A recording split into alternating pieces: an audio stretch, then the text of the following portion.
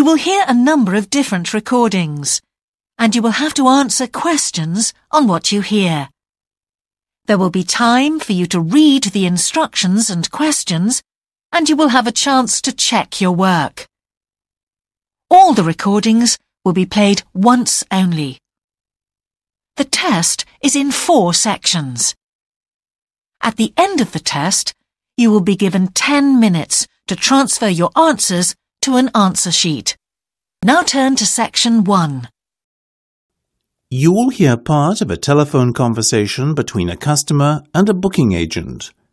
First, you have some time to look at questions 1 to 8.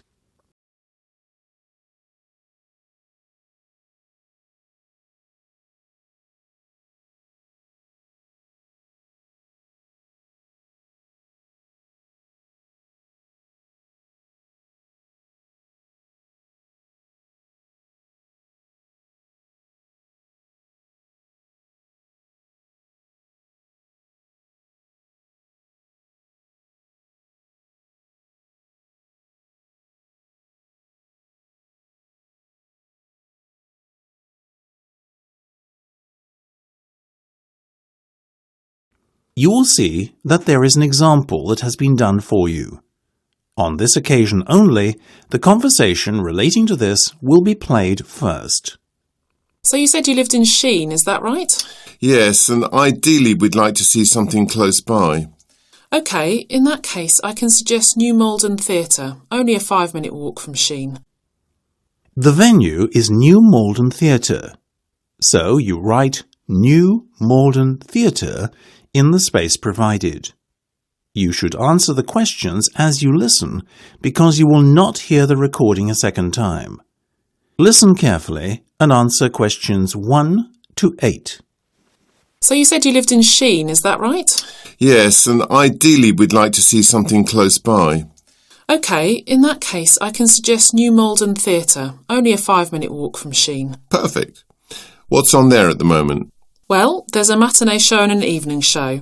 The matinee show is called Lions and Penguins, and the evening show is the renowned John Millington play Warhorse Breakfast. Oh yes, I think I've heard of that one. Might not be best for the kids though. I'll stick with Lions and Penguins, please. Great. Now, did you say there were 3 of you? Yes, right. Oh, you're in luck. There are only 3 seats left in the Royal Circle and they're all together. Nice, but won't that be expensive? Not at all. We have a special offer running. Oh, I'll take them then. So that's the Royal Circle, row 1, B, C and D. Let me just make a note of that. Got it. Now, the matinee performance starts at 2 p.m. and you should be seated about 15 minutes before the curtains open. The interval will be at 3 for 15 minutes and the play will finish at 4:15. OK, I've made a note of that. Now, tell me more about this special offer, please. Well, tickets are £45. Oh, that's good, isn't it? Per person. Oh. But we're running a deal this week where if you buy 2, you get another at no cost. Buy 2, get 1 free. Right. And that means you'll be charged £90 in total. That's not so bad. Well, thank you very much for your help. Just a moment. Before you go, please. I'm obliged to read you out the terms of purchase. Very well. OK. There is a cancellation fee, which only applies if you cancel within 10 days of the performance, and that's £30. So long as I cancel more than 10 days beforehand, I won't get charged? Right. And just to let you know, the dates are not flexible. If you want to change when you go to see the performance, you have to cancel and start again. OK. And one last thing, if you want to change your seats, there's a £10 charge per person, or per seat if you like. Yeah, got it. But there's also the matter of payment. Before listening to the rest of the conversation, you have some time to look at questions 9 to 10.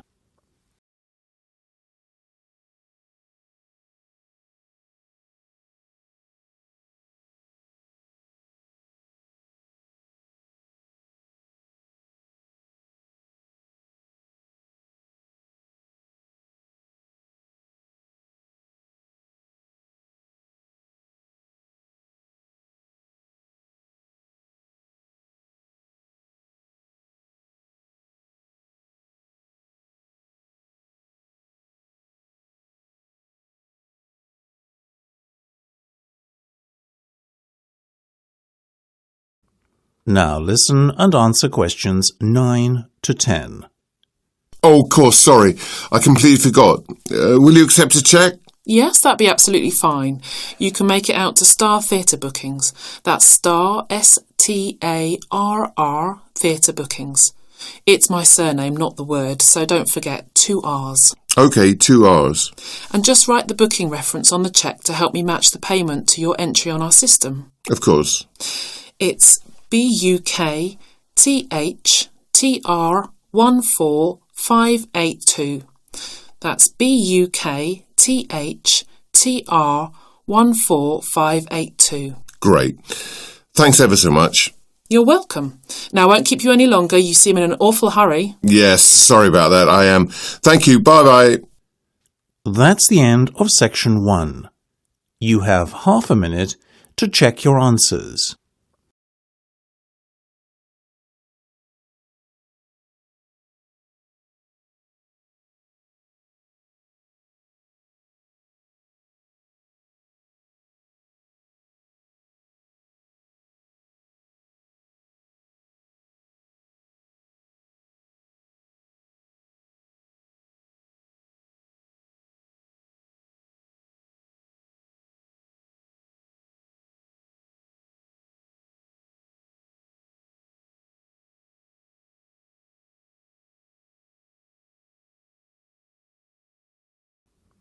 Now turn to Section 2.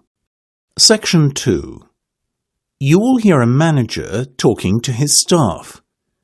First, you will have some time to look at questions 11 to 13.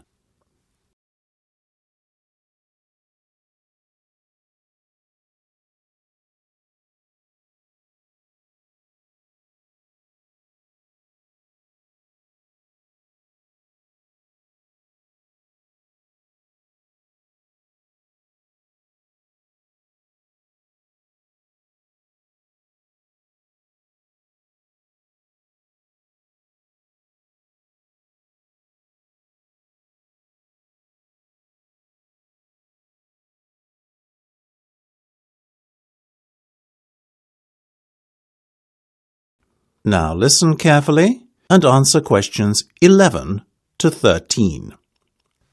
Now, if I can have everyone's attention a moment, I have some announcements to make.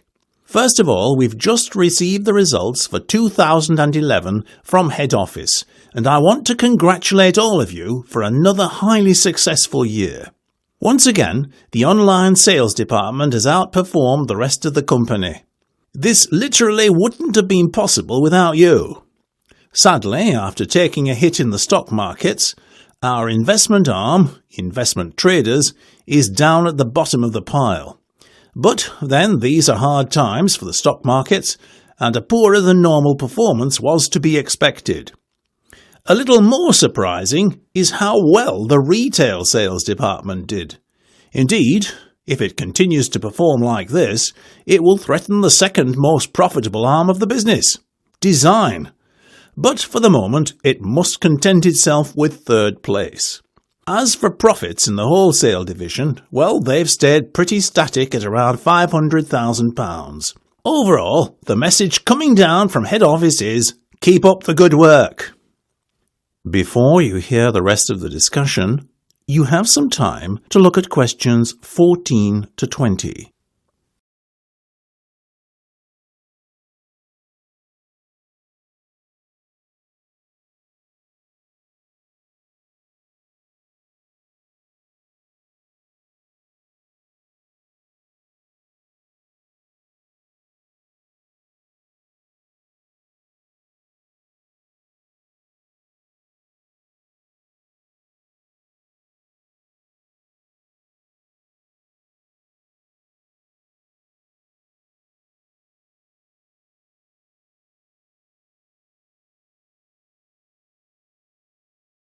Now listen and answer questions 14 to 20. Now, I have some more important news from head office. It has just been confirmed that we are moving down to the headquarters building on Cavendish Way. The move will take place on Monday. I'm handing you out a floor plan of our new office.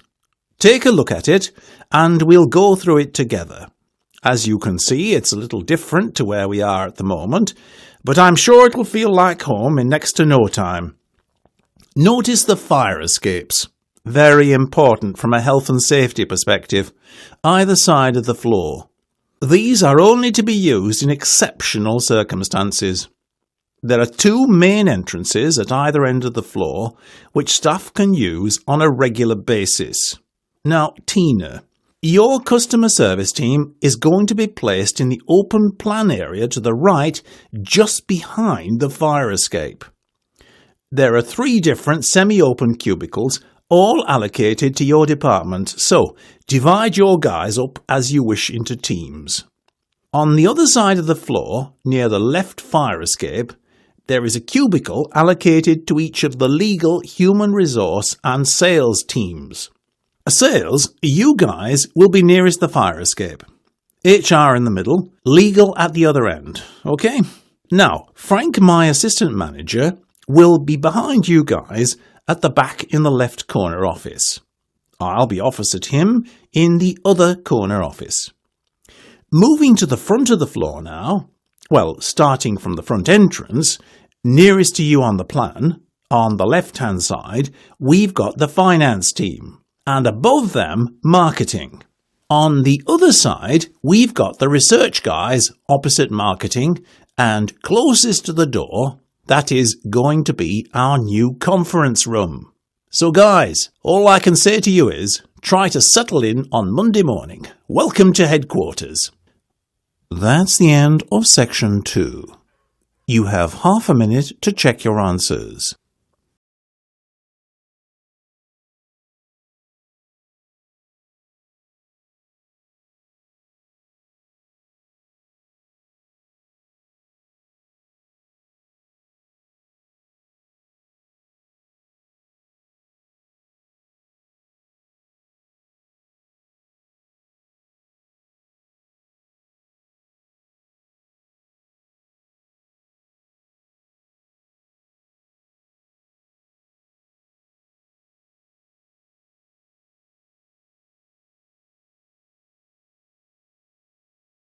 Now turn to Section 3.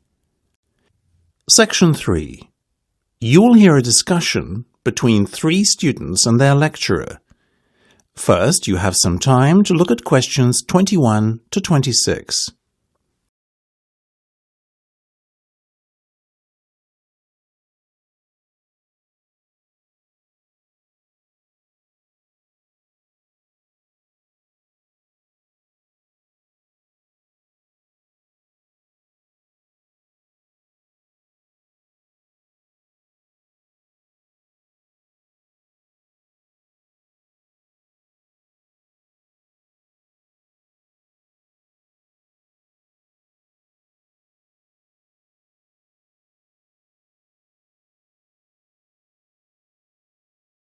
Now listen carefully and answer questions 21 to 26. That's right. I started out working as a researcher in Kelheim Laboratories, though it's a long time ago now. What was it like then?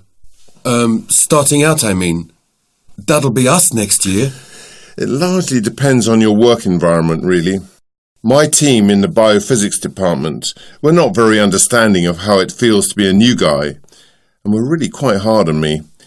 From day one, they expected me to pull my weight, and they reprimanded me for any mistakes I made. There was no time for me to find my feet and get comfortable.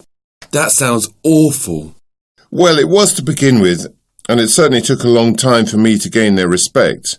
But once I had done, the work environment became far more pleasant, and indeed we ended up making a great team. How long did you stay there? 6 years. You did a fair stint then? Yes, well, you see, I was offered a promotion in my 5th year to assistant manager. Needless to say, I jumped at the chance. I had got to know the manager really well during my time there, though, and I knew, based on how quick he was to point out what you were doing wrong all the time, that it would be a challenge to have to work closely with him. But I've never been one not to accept a challenge. So how did you and he get on? Well, it didn't matter, as he was only there another 6 months. He took early retirement on account of a heart condition, and before you knew it, there I was, managing the entire operation. Was that difficult for you? Not at all. I was very fortunate to then be managing the same team as I had been part of for so long. They were at ease with me and the way I did things, so the department functioned really well for a time. Only for a time? Yes, until I got into a dispute with the directors. You see, being new to management, I'd never dealt with directors or the like before, and their expectations were just not very practical. They had their head in the clouds, if you ask me. Anyway, they expected me to get instant results in our lab work. Needless to say, I wasn't prepared to rush the delicate experiments we were conducting along too quickly. I stood my ground and made it clear that I had no wish to pressure my team, and that, in my eyes, they could have as much time as they liked to find out what they were looking for. This didn't go down too well with the directors, and they got rid of me. You mean you were sacked? In a manner of speaking. Well, they told me to leave of my own accord or I would be removed. I left. And is that when you started to lecture? Yes, and I've been doing it ever since. When I first arrived, Dr. Michael Stout was still a member of staff here. You mean the programme director? Well, he wasn't back then. I have Michael to thank for showing me the ropes. He was very considerate of the new faculty members and assisted me no end. And now, here I am, 20 years a lecturer. How time flies. Well, sir, we're very glad to have you as ours, that's for sure. Yeah, you make all the stuff sound so interesting, unlike some of them. Couldn't agree more. Honestly, I almost fall asleep in the other classes. Now, come on. I'm neither that good, nor are your other lecturers that bad. Before you hear the rest of the discussion, you have some time to look at questions 27 to 30.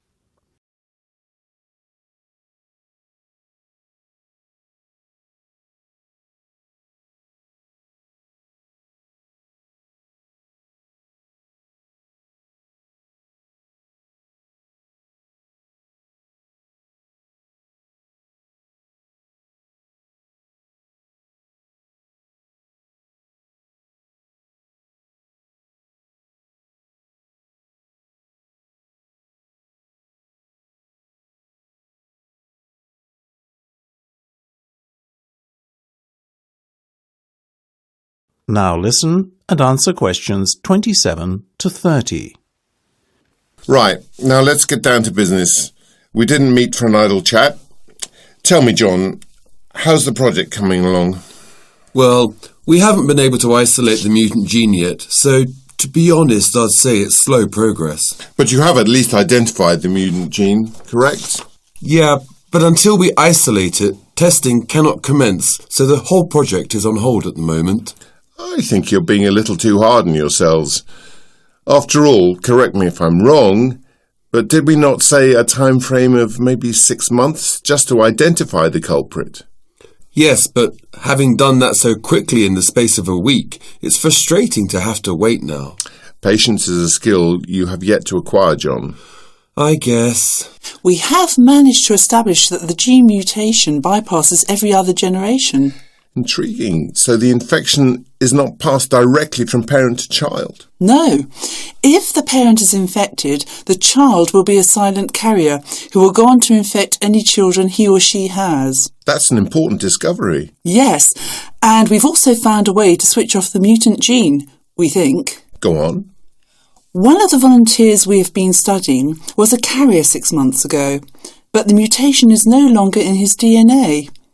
Having studied his health records, it seems that he caught a strain of bird flu on a trip to Malaysia. He had a near-death experience, but has since made a full recovery. Do you suspect the bird flu virus somehow has a curative effect? We don't think it was the virus, but the accompanying fever. His body temperature was raised to 105. We have a hypothesis that the mutant gene couldn't cope with such an excessive internal body temperature. Excellent work. So, by the sounds of it, a cure might not be too far away? If we can isolate the gene, then we can begin further research to confirm our hypothesis. Now I understand why you're so eager.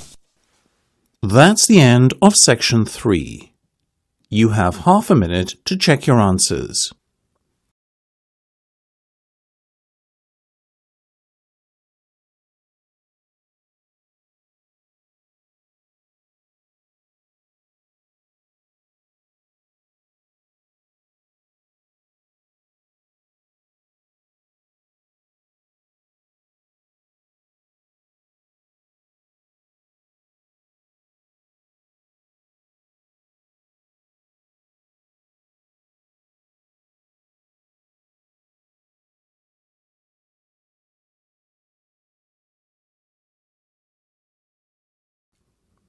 Now turn to section 4. Section 4. You will hear part of a lecture about the process of conducting a small-scale archaeological dig. First, you have some time to look at questions 31 to 40.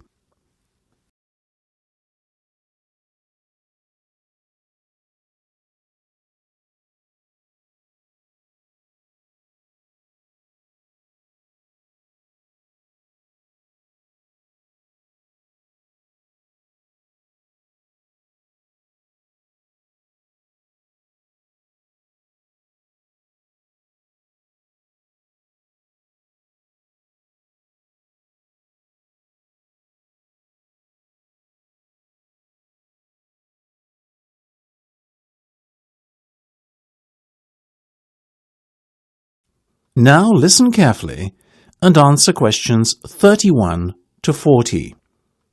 It is encouraging to see so many students here after hours to attend what is an optional lecture. I am very heartened. Thank you all for coming. Today's lecture is about bringing what you have learnt to life, or at least showing you how to bring it to life, or put it into practice. If you are truly passionate about archaeology, you will not wait until your first official dig or field trip with the university to get started. Why? Because it is so easy to do one yourself. Every weekend, each and every one of you can be going out scouting the land for potential dig sites and conducting your own amateur digs to gain what would be priceless on-site experience, which will stand to you if and when you qualify. So, my goal for today is to show you what you need to do. And it is really quite simple. So, let's start with the obvious. First of all, you have to identify a suitable dig site. The best way to go about doing this is by surface collecting, or walking around an area looking for things out of the ordinary. Ideally, you'll look to find a midden, that is M-I-D-D-E-N, an archaic term for a refuse site. Remember, dumps are a feature of modern existence. But in the near and distant past, people would simply dig a random hole and designate it as the spot to throw rubbish in. And that's your midden. Alternatively, if your surface collecting doesn't yield many finds, consider asking the local people of the area what they know. Sites are often found by word of mouth. Or if that doesn't work, use the state files. Remember, they are normally only ever open to qualified archaeologists, so you, the students of UCD, are in a very privileged position indeed to be able to access them. Now, once you have found a site with some potential and collected some surface finds, it's time to evaluate what you have collected. The objective is to identify the area of your prospective dig site, which was the most densely populated, as this will yield the best results come dig time. Clean and categorize each surface artifact you find. Separate the modern trash, the unidentifiable items, the ceramics, the bone and shell tools, etc., and then begin the process of cleaning the finds you think are important. Use plain water, as washing detergents can damage delicate pieces and cause etchings and the like to vanish. A soft brush will remove encrusted mud from any crevices quite effectively too, so please avoid scratching or picking at finds for obvious reasons. Now, having done this groundwork, you should be in a position to pinpoint the area which is likely to produce the best results, and therefore ready to start your dig. Borrow equipment from the faculty here if you do not have the right tools at home. We are always happy to assist students who show an interest in conducting archaeological work in their free time. You will need a trowel, flat blade shovel, dust pans, assorted brushes, measuring tape, folding sticks, plastic bags in assorted sizes, markers, a clipboard, line level, string, stakes, gloves and fluorescent survey tape. And most important of all, a screen. You can make a DIY box screen pretty handily. You'll need 4 planks of wood, cut to measure, either to fit together as a square or rectangular box. Make the box frame out of these using L brackets. Attach a 1/4 inch mesh frame to the base of the box using heavy-duty staples or nails. If you are going to sift by hand, then design your box to 2 foot by 4 foot dimensions, A, because it is easier to handle, and B, because it will fit neatly on your table. If you plan on fabricating a larger sifting device, then I would recommend a 6 foot by 4 foot screen. That's quite big enough. Now, with your tools in hand, it is time to start the dig proper. Firstly, you will need to dig a pit. I'd caution against the temptation to dig a very small one, say a 1 by 1. Why? Simply because you'll be getting in your own way as your dig progresses. A 2 by 3 or 3 by 4 should give you enough room to work in. Place a stake and an eye hook at each corner of the pit and pull some string or cord through each stake to keep the edges of the pit clearly defined. Let's break here for 5 minutes to... That is the end of section 4. You now have half a minute to check your answers.